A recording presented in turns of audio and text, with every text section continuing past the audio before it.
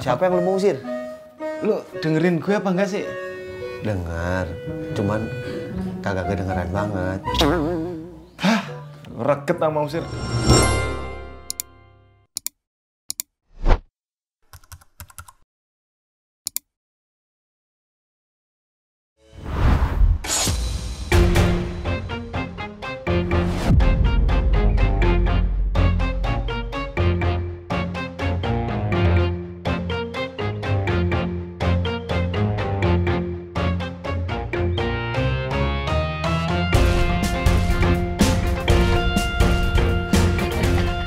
Kalau berani jangan keroyokan dong.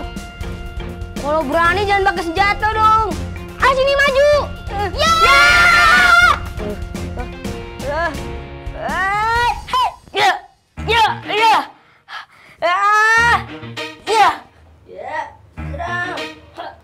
Ron. Ya. Ron. Bangun, Ron.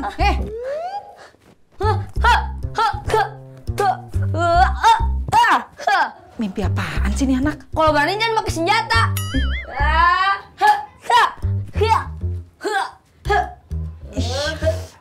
Ron.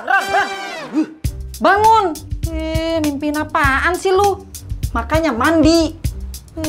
Jangan pindah tempat tidur doang. Dari kamar pindah ke depan. Dari depan pindah ke teras Orang nggak pernah tidur di teras, Bu. Itu misalnya doang, Roron. Misalnya doang. Makanya mandi sono. Walaupun lu tuh sekolahnya di rumah, tetap aja harus mandi. Iya, Bu. Dah. Dah. Dah. Roron ngapain? Gua goreng. Cuma gua bangunin doang. Ada apaan sih? Bikinin gua kopi dah. Kopinya habis. Ya udah, tolong beliin. Oh enggak ah, lu beli aja sendiri. Lah, emang lu ngapain? Abis ini gue mau bantuin Bude Murni nyetrika sama beres-beres.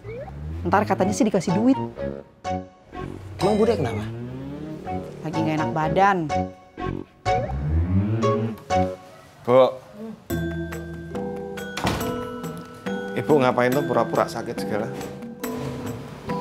Iya, ibu tuh kasihan sama Mbak Eda sama Mas Pur. Kasihan kenapa? Ya kan mereka nggak punya pekerjaan toh, Pur. Jadi nggak punya penghasilan. Ibu tuh pengen bantuin, nyuruh Mbak Indah nyetrika, terus nanti dikasih ongkos. Ya itu salah dia sendiri toh, Bu. Kenapa dia nggak mau nyari kerjaan? Lihat aja, Bowo aja masih sehat walafiat, masih gagal. Pur, nggak boleh gitu. Namanya tetangga itu udah kayak saudara. Jadi harus saling bantu. Kita ini kan dari jauh toh, Pur. Nanti kalau kita kesusahan, siapa yang mau membantu kita kalau bukan tetangga? Ayo kebalik, justru kita yang sering membantu tetangga. Ya, tapi jangan sering-sering toh, Bu.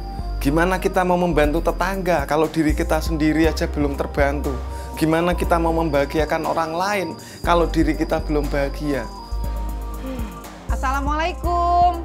Waalaikumsalam. Waalaikumsalam. Itu, Bu, dalemanku jangan disetrikain sama dia, malu. Ora wis ibu pisahin kok yo.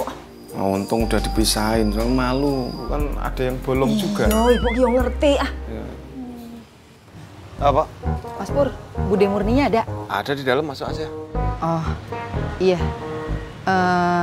Emang Bude Murni sakit apa sih, Mas Pur? Banyak pikiran. Mikirin apaan? Ya, mikirin fakir miskin sama orang-orang terlantar harusnya dipelihara negara.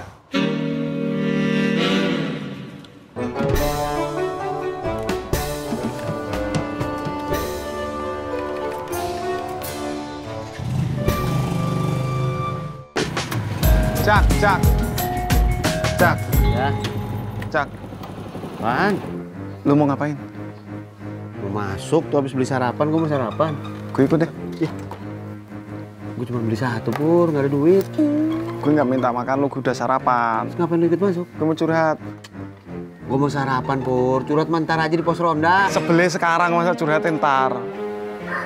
Ya, setelah lu dah. Kandangnya udah lu jual belum? Nama juga Tisna. Paling lagi kagak ditawar-tawarin sama dia. Siapa yang kunci sih? Ya gak tahu rumah-rumah lu nanya gue lu.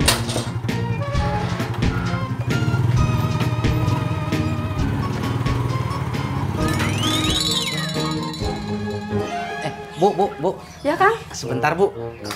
Ibu mau beli kandang ayam apa enggak? Beli kandang ayam apa beli ayam? Kandang ayam. Buat apaan kandang ayam? Ibu gimana? Bu, kalau mau beli kandang ayam itu ya buat nyimpen ayam. Kalau beli kandang macan buat nyimpen macan. Nah, kalau beli kandang kambing berarti buat nyimpen Kang Tisna.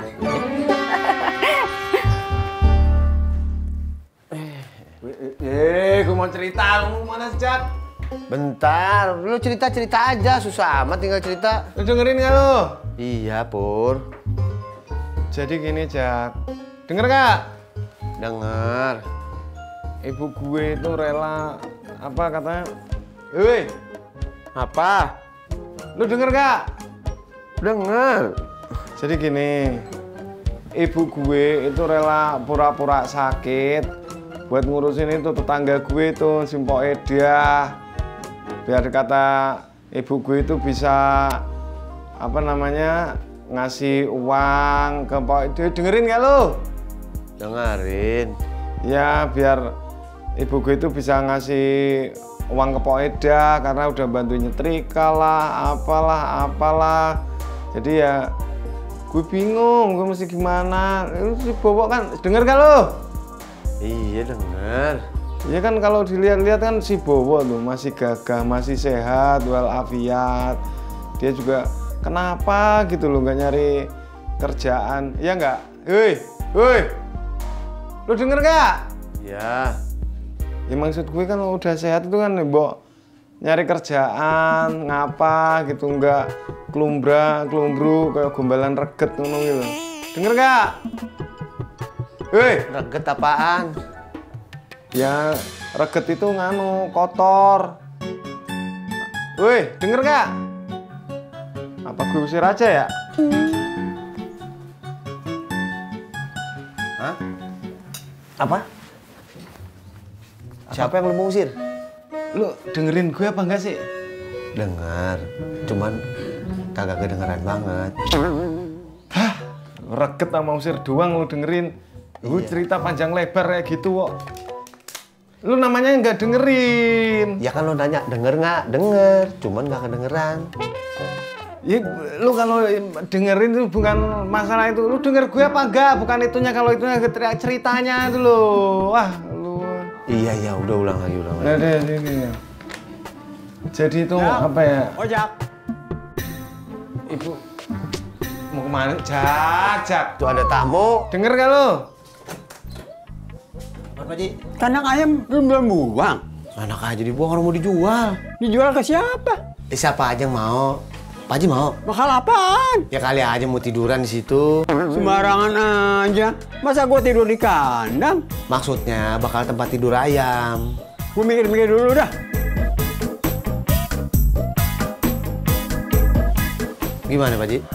Gimana apanya? Ya udah belum mikir-mikirnya. Lah belum lah. Gua pulang dulu dah. Gua mikir di rumah. Yaudah. Assalamualaikum. Salam.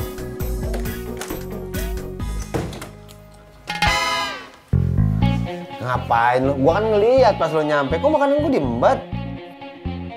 Kelamaan lo. Ya cuma nemuin tamu doang. Lo sebenarnya kesel sama siapa sih? Tadi lo cerita sama ibu lo, bini lo, mau siapa? Beda. Oh coba ya, dah. Gue jadi bingung mau cerita lo. Coba deh cerita lagi dah. Jadi gini.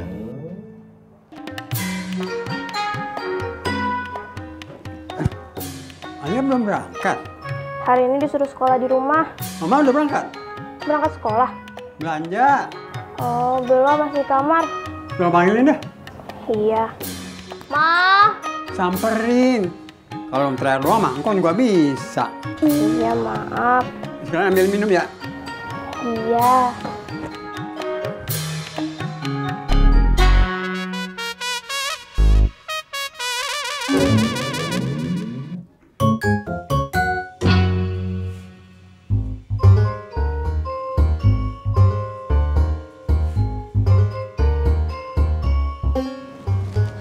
Ada apaan, Be?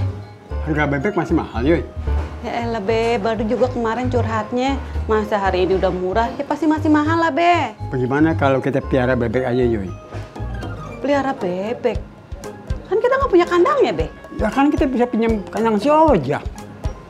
Terus yang ngasih makan siapa? Ya gue lah. Nanti kalau udah gede dipotong. Gedenya kapan? Ya sebulan 2 bulan lagi. Selama nunggu bebek itu gede, terus saya nggak jualan? Ya jualan dong. Bebeknya dari mana? Ya kita beli. Ya kalau beli mah percuma, Be. Miara bebek tuh bukan solusi. Udah dah, Babe nggak usah aneh-aneh. Alia. Ya kok. Mana minumnya? Loh, Ale kira tadi engkong manggil mama buat minta ambilin minum. Kan engkau minta sama Alia. Iya, bentar. Jadi gitu. Ini gimana menurut lo? Aku bingung, Bun. Udah gue ceritain berulang kali yuk masih bingung tuh lah. Hal gampang kayak gitu. Bukan bingung sama cerita lu, tapi sama sikap lu. Kenapa? Ya ibu lu kan baik, mau bantu tetangga, kenapa lu yang jadi ribet? Biarin aja. Gini loh, gue jelasin. Baik dengan cara yang salah itu kan ya belum tentu baik. Ibarat kata pepatah mengatakan sama orang itu kita jangan mengasih ikan, tapi kasihlah kali. Kali, pancingan tuh apa tuh? Kail.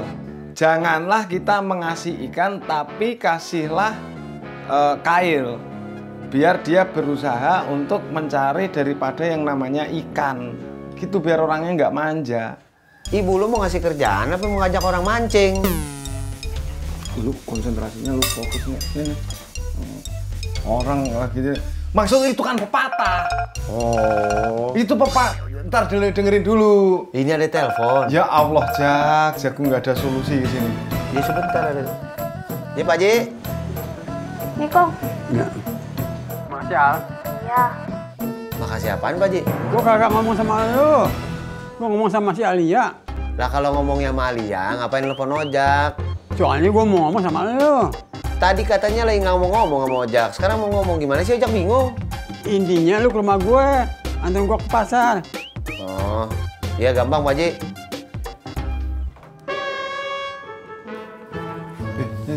Mau kemana?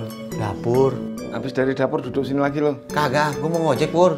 Cerita dulu, rakno solusi kok. Gue pusing dengerin cerita lo urusan sama si kue jadah. Beda. Iya itu. Ah, gue nggak ada solusi lo kesini. Nasi gue mana?